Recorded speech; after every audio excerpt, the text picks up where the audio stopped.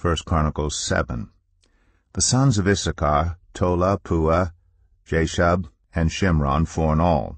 The sons of Tola, Uzai, Rephaiah, Jeriel, Jami, Ibsam, and Samuel, heads of their families. During the reign of David, the descendants of Tola, listed as fighting men in their genealogy, numbered 22,600. The son of Uzai, Izrahiah. The sons of Izrahiah, Michael, Obadiah, Joel, and Ishiah. All 5 of them were chiefs. According to their family genealogy, they had 36,000 men ready for battle, for they had many wives and children. The relatives who were fighting men belonging to all the clans of Issachar, as listed in their genealogy, were 87,000 in all. 3 sons of Benjamin, Bela, Becher, and Jediael. The sons of Bela, Esban, Uzai, Uziel, Jeremoth, and Iri, heads of families, 5 in all. Their genealogical record listed 22,034 fighting men. The sons of Becher, Zemira, Joash, Eleazar, Elionai, Omri, Jeremoth, Abijah, Anathoth, and Alameth. All these were the sons of Becher. Their genealogical record listed the heads of families and 20,200 fighting men. The son of Jediael, Bilhan. The sons of Bilhan, Jeush, Benjamin, Ehud, Kenaanah, Zethan, Tarshish, and Ahishahar. All these sons of Jediael were heads of families. There were 17,200 fighting men ready to go out to war. The Shuppites and the Huppites were the descendants of Ir, and the Hushites the descendants of Aher. The sons of Naphtali, Jaziel, Guni, Jezer, and Shillem, the descendants of Bilhah. The descendants of Manasseh, Azriel was his descendant through his Aramaean concubine. She gave birth to Machir, the father of Gilead. Machir took a wife from among the Huppites and Shuppites. His sister's name was Maacah. Another descendant was named Zelophehad, who had only daughters. Machir's wife Maacah gave birth to a son and named him Peresh. His brother's name was Sheresh, and his sons were Ulam and Rakem. The son of Ulam, Bedan. These were the sons of Gilead, son of Machir, the son of Manasseh. His sister Hamoleketh gave birth to Ishhod, Abiezer, and Melah. The sons of Shemida were Ahian, Shechem, Lechi, and Aniam. The descendants of Ephraim, Shuthelah, Bered his son, Tahath his son, Eliada his son, Tahath his son, Zabad his son, and Shuthelah his son. Ezer and Eliad were killed by the native-born men of Gath when they went down to seize their livestock. Their father Ephraim mourned for them many days, and his relatives came to comfort him. Then he made love to his wife again, and she became pregnant and gave birth to a son. He named him Beriah, because there had been misfortune in his family. His daughter was Shirah, who built Lower and Upper Beth-horon, as well as Uzen-Shirah. Repha was his son, Reshaph his son, Telah his son, Tahan his son, Ladan his son, Ammihud his son, Elishama his son, Nun his son, and Joshua his son. Their lands and settlements included Bethel and its surrounding villages, Naran to the east, Gezer and its villages to the west, and Shechem and its villages all the way to Aiah and its villages. Along the borders of Manasseh were Beth-shan, Tanakh, Megiddo, and Dor, together with their villages. The descendants of Joseph, son of Israel, lived in these towns. The sons of Asher, Imnah, Ishva, Ishvi, and Beriah. Their sister was Sarah. The sons of Beriah, Heber, and Malchiel, who was the father of Birziath. Heber was the father of Japhlet, Shomer, and Hotham, and of their sister Shua. The sons of Japhlet, Pesach, Bimhal, and Ashvath. These were Japhlet's sons. The sons of Shomer, Ahi, Roga, Hobah, and Aram. The sons of his brother Helem, Zophah, Imnah, Shelesh, and Amal. The sons of Zophah, Sua, Harnepher, Shual, Beri, Imrah, Bezer, Hod, Shammah, Shilshah, Ithran, and Bera. The sons of Jether, Jephaneh, Pispa, and Era. The sons of Ulah, Arah, Haniel, and Riziah. All these were descendants of Asher, heads of families, choice men, brave warriors, and outstanding leaders. The number of men ready for battle as listed in their genealogy was 26,000. 1 Chronicles 8. Benjamin was the father of Bela his firstborn, Ashbel the second son, Ahara the third, Noha the fourth, and Rapha the fifth. The sons of Bela were Adar, Gera, Abihud, Abishua, Naaman, Ahoa, Gera, Shephufan, and Huram. These were the descendants of Ehud, who were heads of families of those living in Geba, and were deported to Manahoth. Naaman, Ahijah, and Gera, who deported them, and who was the father of Uzzah and Ahihud. Sons were born to Shaharaim in Moab, after he had divorced his wives Hushim and Beera. By his wife Hodesh he had Jobab, Zebiah, Mesha, Malcham, Jeuz, Sakiah, and Mirma. These were his sons, heads of families. By Husham he had Abitub and Elpaal. The sons of Elpaal, Eber, Misham, Shemed, who built Ono and Lod, with its surrounding villages, and Beriah and Shema, who were heads of families of those living in Aijalon, and who drove out the inhabitants of Gath. Ahio, Shashak, Jeremoth, Zebadiah, Arad, Eder, Michael, Ishpa, and Joah were the sons of Beriah. Zebadiah, Meshullam, Hizkai, Heber, Ishmerai, Isliah, and Jobab were the sons of Elpaal. Jachim, Zichri, Zabdi, Elienai, Zelathai, Eliel, Adaiah, Beriah, and Shimrath were the sons of Shimei. Ishpan, Eber, Eliel, Abdon, Zichri, Hanan, Hananiah, Elam, Anthothijah, Ifdaiah, and Penuel were the sons of Shashak.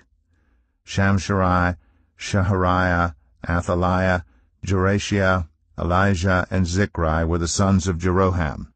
All these were the heads of families, chiefs as listed in their genealogy, and they lived in Jerusalem. Jael, the father of Gibeon, lived in Gibeon. His wife's name was Maachah, and his firstborn son was Abdon, followed by Zur, Kish, Baal, Ner, Nadab, Gedor, Ahio, Zechar, and Mikloth, who was the father of Shimei. They too lived near their relatives in Jerusalem. Ner was the father of Kish, Kish the father of Saul, and Saul the father of Jonathan, Malchi-Shua, Abinadab, and Eshbaal. The son of Jonathan, Merib-Baal, who was the father of Micah. The sons of Micah, Pithon, Melech, Tereah, and Ahaz. Ahaz was the father of Jehoiada. Jehoiada was the father of Alameth, Asmaveth, and Zimri. And Zimri was the father of Mosa. Mosa was the father of Benaiah. Rapha was his son, Elisa his son, and Azel his son. Azel had 6 sons, and these were their names: Azrikam, Bokeru, Ishmael, Shiraiah, Obadiah, and Hanan. All these were the sons of Azel. The sons of his brother Eshek, Ulam his firstborn, Jeush the second son, and Eliphalet the third. The sons of Ulam were brave warriors who could handle the bow. They had many sons and grandsons, 150 in all. All these were the descendants of Benjamin. 1 Chronicles 9. All Israel was listed in the genealogies recorded in the book of the kings of Israel and Judah. They were taken captive to Babylon because of their unfaithfulness. Now the first to resettle on their own property in their own towns were some Israelites, priests, Levites, and temple servants. Those from Judah, from Benjamin, and from Ephraim and Manasseh, who lived in Jerusalem, were Uthai, son of Ammihud, the son of Omri, the son of Imri, the son of Bani, a descendant of Perez, son of Judah. Of the Shilonites, Asaiah the firstborn and his sons. Of the Zerahites, Jeuel. The people from Judah numbered 690. Of the Benjamites, Shalu, son of Meshullam, the son of Hodaviah, the son of Hasenuah. Ibneiah, son of Jeroham, Elah, son of Uzai, the son of Michri, and Meshullam, son of Shephatiah, the son of Ruel, the son of Ibnijah. The people from Benjamin, as listed in their genealogy, numbered 956. All these men were heads of their families. Of the priests, Jedaiah, Jehoiarib, Jachin. Azariah, son of Hilkiah, the son of Meshullam, the son of Zadok, the son of Meriath, the son of Ahitub, the official in charge of the house of God. Adaiah, son of Jeroham, the son of Pashur, the son of Malchijah, and Masai, son of Adiel, the son of Jazerah, the son of Meshullam, the son of Meshillemeth, the son of Immer. The priests who were heads of families numbered 1,760. They were able men responsible for ministering in the house of God. Of the Levites, Shemaiah, son of Hashub, the son of Azrikam, the son of Hashabiah, a Merarite, Bakbakar, Haresh, Galal, and Mattaniah, son of Micah, the son of Zichri, the son of Asaph, Obadiah, son of Shemaiah, the son of Galal, the son of Jeduthun, and Berechiah, son of Asa, the son of Elkanah, who lived in the villages of the Netophathites. The gatekeepers, Shallum, Akub, Talmon, Ahiman, and their fellow Levites, Shallum their chief being stationed at the king's gate on the east up to the present time. These were the gatekeepers belonging to the camp of the Levites. Shallum, son of Kor, the son of Abiasaph, the son of Korah, and his fellow gatekeepers from his family, the Korahites, were responsible for guarding the thresholds of the tent, just as their ancestors had been responsible for guarding the entrance to the dwelling of the Lord. In earlier times, Phinehas, son of Eleazar, was the official in charge of the gatekeepers, and the Lord was with him. Zechariah, son of Meshelemiah, was the gatekeeper at the entrance to the tent of meeting. Altogether, those chosen to be gatekeepers at the thresholds numbered 212. They were registered by genealogy in their villages. The gatekeepers had been assigned to their positions of trust by David and Samuel the seer. They and their descendants were in charge of guarding the gates of the house of the Lord, the house called the tent of meeting. The gatekeepers were on the four sides, east, west, north, and south. Their fellow Levites in their villages had to come from time to time and share their duties for 7-day periods. But the four principal gatekeepers who were Levites were entrusted with the responsibility for the rooms and treasuries in the house of God. They would spend the night stationed around the house of God because they had to guard it, and they had charge of the key for opening it each morning. Some of them were in charge of the articles used in the temple service. They counted them when they were brought in and when they were taken out. Others were assigned to take care of the furnishings and all the other articles of the sanctuary, as well as the special flour and wine, and the olive oil, incense, and spices. But some of the priests took care of mixing the spices. A Levite named Mattathiah, the firstborn son of Shallum, the Korahite, was entrusted with the responsibility for baking the offering bread. Some of the Kohathites, their fellow Levites, were in charge of preparing for every Sabbath the bread set out on the table. Those who were musicians, heads of Levite families, stayed in the rooms of the temple and were exempt from other duties because they were responsible for the work day and night. All these were heads of Levite families, chiefs as listed in their genealogy, and they lived in Jerusalem. Jael, the father of Gibeon, lived in Gibeon. His wife's name was Maacah, and his firstborn son was Abdon, followed by Zur, Kish, Baal, Ner, Nadab, Gedor, Ahio, Zechariah, and Mikloth. Mikloth was the father of Shemaim. They, too, lived near their relatives in Jerusalem. Ner was the father of Kish, Kish the father of Saul, and Saul the father of Jonathan, Malchishua, Abinadab, and Eshbaal. The son of Jonathan, Merib-Baal, who was the father of Micah. The sons of Micah, Pithon, Melech, Tereah, and Ahaz. Ahaz was the father of Jada. Jada was the father of Alameth, Asmaveth, and Zimri was the father of Mosa. Mosa was the father of Benaiah. Rephaiah was his son, Eliasa his son, and Azel his son. Azel had 6 sons, and these were their names: Azrikam, Bokeru, Ishmael, Sheariah, Obadiah, and Hanan. These were the sons of Azel. 1 Chronicles 10. Now the Philistines fought against Israel. The Israelites fled before them, and many fell dead on Mount Gilboa. The Philistines were in hot pursuit of Saul and his sons, and they killed his sons Jonathan, Abinadab, and Malchishua. The fighting grew fierce around Saul, and when the archers overtook him, they wounded him. Saul said to his armor-bearer, "Draw your sword and run me through, or these uncircumcised fellows will come and abuse me." But his armor-bearer was terrified and would not do it. So Saul took his own sword and fell on it.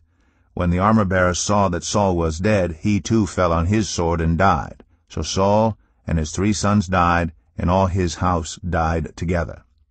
When all the Israelites in the valley saw that the army had fled, and that Saul and his sons had died, they abandoned their towns and fled, and the Philistines came and occupied them. The next day, when the Philistines came to strip the dead, they found Saul and his sons fallen on Mount Gilboa. They stripped him, and took his head and his armor, and sent messengers throughout the land of the Philistines to proclaim the news among their idols and their people. They put his armor in the temple of their gods, and hung up his head in the temple of Dagon. When all the inhabitants of Jabesh-Gilead heard what the Philistines had done to Saul, all their valiant men went and took the bodies of Saul and his sons, and brought them to Jabesh. Then they buried their bones under the great tree in Jabesh, and they fasted 7 days. Saul died because he was unfaithful to the Lord. He did not keep the word of the Lord, and even consulted a medium for guidance, and did not inquire of the Lord. So the Lord put him to death, and turned the kingdom over to David, son of Jesse. As we close out of the video today, I would like to bring your guys' attention to both my merch shop and my shop. Now, both of these I've been working on for quite some time. I started my merch shop, I believe, in 2021, something around there. And my shop I started just last year. Both have not been doing very well at all, but I figured I would bring it to your guys' attention. Both of them have great items that you might love and you may want. So the links will be in the description of the video for both of those. So if you're interested in what I might have on both of them, go ahead and check it out.